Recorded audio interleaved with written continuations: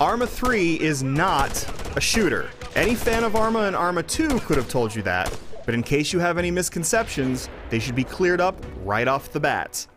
Arma 3, like its predecessors, is a war simulator, an ambitious, open-world recreation of war on land, in the air, and now, under the sea.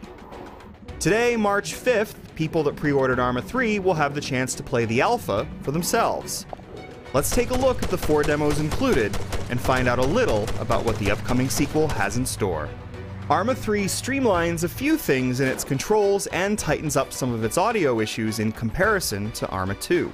For instance, inventory is easier to manage and radio chatter sounds somewhat fluid now, as opposed to the mess it was before. But if you were worried that Bohemia Interactive would turn Arma 3 into a mainstream action game, let's be clear. This alpha is not for the faint of heart.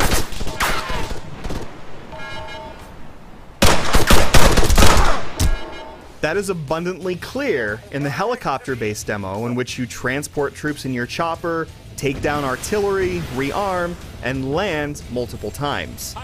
This isn't quite a flight sim, but it is no arcade shooter either. You must be conscious of the physics of helicopter flight and use your auto hover wisely. The AI doesn't care if you're a novice. Neither does the cold, hard ground, for that matter.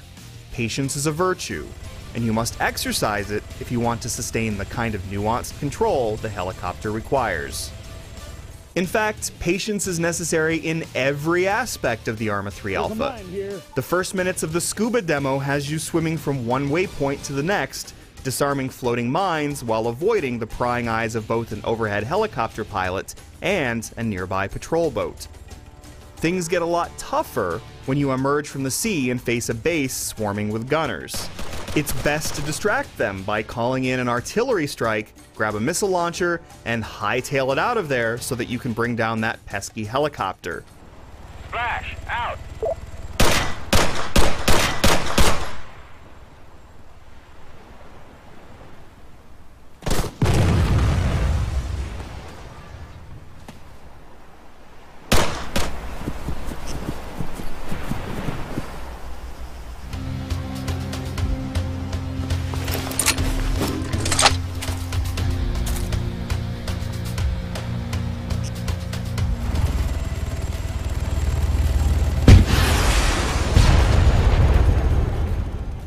Even so, you must be always conscious of your surroundings. One false move, and you're shot down by a foe you may not have even seen. Go prone when you need to, take cover and lean out if necessary, and remember that there is no shame in running away and finding a different path of approach. Vehicle and infantry portions require careful movement and positioning too. No surprise, of course, given the series' pedigree. It's important to note, however, that Arma 3's challenge is hardly insurmountable. If you come expecting to spray bullets and absorb damage only for your health to regenerate on its own, well, this isn't the series for you. But if you want a game that makes you feel like every step you take is a possible step closer to your violent end, then the Arma 3 Alpha gives you a taste of exactly that. It also gives you a taste of what might be one of the most photorealistic games yet created, at least in terms of environmental design. Even at this early alpha stage, there's a remarkable amount of detail in this graphics engine, and without the blurry effects that sometimes intruded on Arma 2's environments. We ran into a few bugs, and some of the visual effects, explosions in particular, need work still. Then again, Arma 3 isn't due until the third quarter of 2013, so there's plenty of time for the kinks to be ironed out. That said, it was great to get a taste of what could be the future of digital warfare. The alpha includes not just the 4 scenarios, but multiplayer support, which we didn't get to experience, as well as a map editor.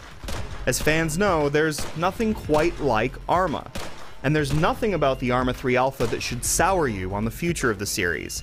It's challenging, it's beautiful, and it is willing to give back only as much as you are willing to offer it. Come on, 200 meters west. Engaging target.